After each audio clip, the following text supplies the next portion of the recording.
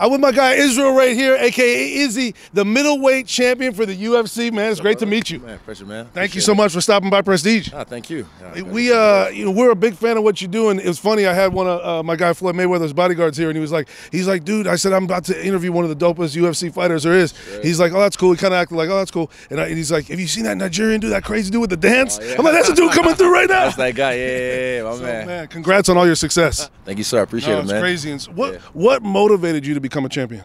Not really a champion, a fighter. Like the goal wasn't always to be a champion. Like I keep saying, fuck the belt. Like I just like challenges. Yes, sir. I like rising up to the occasion. And if you haven't watched my last fight, that 5th round, I mean, after fighting for 20 minutes, that 5th round, I looked better than the 1st round. You know, I gassed. I thought I found the limit, and I found the next limit. So now, not a lot of people get to see that in their life and know what they're made of. So for me, I'm grateful for that moment. And moments like that is what motivates me to do what I do. What's your ultimate goal? Just for me, in fighting, be the best. I said, fuck the belts. I don't really care about all that. I'm stacking paper, but just to fight the best of my era. So when it's all said and done, they can be like, who's the guy that fought everybody and didn't run, didn't duck no one, nothing like that? And I'm like, yo, I want to be in that conversation. I want to be the guy like, yo, that guy Styles, he got it done. Crazy. Yeah, that 5th round, I did see it, and it was just like you dug so deep, and then hearing what you had to say, like you taught yourself something about yourself. I said to him, I looked at him, and he was looking. He's got a game face as well. He's Mexicano, so they're tough, man. They're tough as hell. So I was like, you're not gonna kill me. I'm prepared to die, and I meant that. And for me saying that out loud to myself, I gave my life already, and I meant that. So if I was willing to die, I'm willing to kill. So if he had died as well, it would have sucked, but I would have been okay with it because I was ready to give it up. So that's some scary shit when you have to tap into that mindset like, this is it, it's done. And once I was ready to die, I lived. And yeah, man, I found that next level, and I was able to just wash him, dust him, drop him like 4 times in the 5th round. A guy who's never been dropped, you know, and yeah. Hey, it's work, baby. It's all here, right? Exactly. Man. And you believed it, and then you made it come true. And you hear that all the time, like as a cliche, but you actually lived it. Right. It's like I'm able to, since day one, even the next fight, I got signed in February last year. I don't know anyone else, maybe Anderson Silva, who's risen to the top this fast in the UFC in just over a year and become champion. And I said before I got signed, when they were interviewing, I was like, 2019, I'm going to fight Robert Whittaker for the middleweight champion of the world, if he's still champion. And luckily, because he ain't fought since, even before he's been pulling out.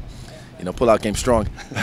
Yeah, he's been pulling out, so he hasn't fought since before I got into the UFC, so he's still champ. And like I said, everything I've done, 6 fights in, just over a year, not many, if any.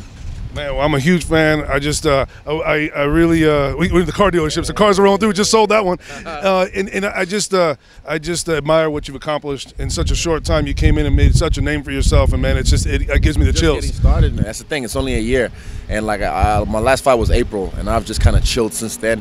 Started training about a month and a half ago. Nothing crazy, just having fun, light work. So you can't, like a car, you can't put your foot on the gas the whole time. Sometimes if you're gonna blow the engine. So I did that for 18 months, and after that I was like, take the foot off the pedal, hit the brakes, park it up. I've been enjoying myself. Went back to Nigeria, went to Dubai, seen some crazy shit. And yeah, I've been enjoying life. So now I'm refreshed, remotivated, inspired by going back home. So man, I'm ready to get this work. It's super smart because you can operate at that high level and you can kill yourself and go crazy, but at the same time you have to recharge those batteries so you can win. Exactly, it's a balance. You got to know when to hold them, know when to fold them. Exactly, man. So what's the dance, baby? What do you do when you win? Whatever the energy gives me, you know. It's all in the vibe. When I was in New York, I hit that guada when I was in that's that South African thing. Also, I got some shaku in me from Nigeria. Depends. Whatever the vibe is, whatever the ancestors tell me, I just let it flow. What's that feeling like when the crowd gives back? For me, I come from a dance background. That even if it's booze, like it's still energy. I take that. If I go to if I was trying to fight him in Sydney because that's where he's from, but they have the NRL finals that day, so I was trying to fight him in his backyard so he could be like, boo, and I still take that and I use it. You know, it's all energy, baby. So yeah, I like that feeling. I like that exchange of give and take. I can totally relate to that. So for me, we're been #1 in the world in our business, and thank you. Definitely on all the countdowns. My man. So for me, it's like when the haters come out, yeah. I don't know. Sometimes they don't realize they shouldn't do that because that wakes me up. I was over here. I'm with Mayweather on a jet somewhere. 50 said, I need you. Yep. I need you to hate so I can use you for my energy. Yeah, they get me going. Exactly. Then it's like I wouldn't be #1. We just came in #1 again, 6 years in a row at this store. Another one. Another one, baby. And we wouldn't have came in #1 if our competitors didn't hate. But they woke me up. I'm like, okay. Let them get salty. That's all salt, babe. I'm just trying to be like you, champ.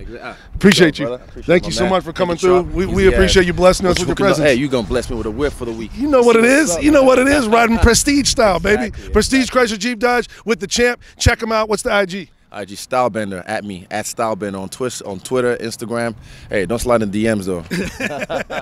What's up with the puppy? Puppy, hey, she good, man. She at home chilling. My guy. You know what the puppy said.